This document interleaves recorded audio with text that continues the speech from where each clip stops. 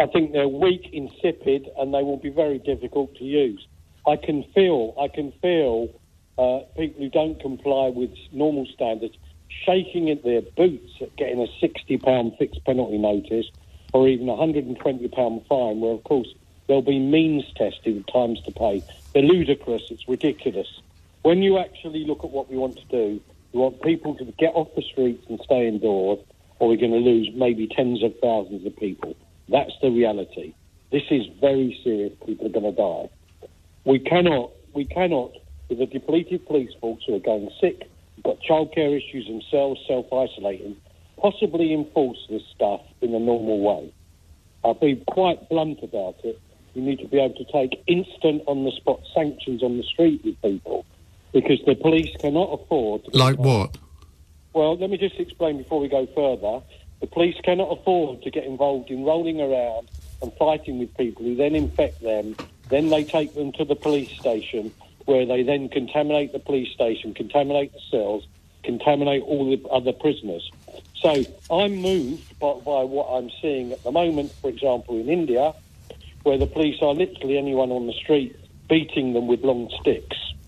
Now, this may sound absurd, but my experience of dealing with the street, where at the moment in London we can't even properly police many of the estates without actually going in huge numbers of being chased off. The reality of this is it cannot be enforced with the kind of standards that some people live with. So what am I saying? Like what? I think we're talking about warning people, potentially issuing them a fine if they don't comply, because you don't want to touch them, taser them on the spot. If they still don't comply, fire baton rounds at them. If they still don't comply, Ian, fire something else at them that makes them comply permanently. Because we're talking about thousands of people dying. This isn't a joke anymore. People. Yes, but you're talking about effectively imposing martial law and allowing that. I mean, the police don't have powers to do the sort of thing that you're suggesting. I'm slightly appalled that as a former police and crime commissioner, you're even suggesting that kind of thing. Well, you tell me how you're going to stop tens of thousands of people dying then from transmission. Well, it's not up to me to tell you how they can. But I don't think firing baton rounds is actually going to help prevent people dying, is it? In fact, it's going to make more people die.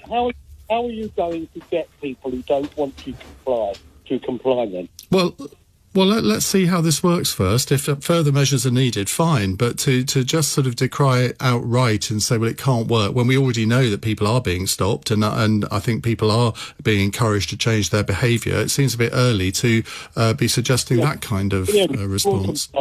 You will comply. I will comply because we're responsible people. But there is a substantial number of people in this country who think it's perfectly all right to stab people and rob them on the street. They're not worried about a £60 fine. We need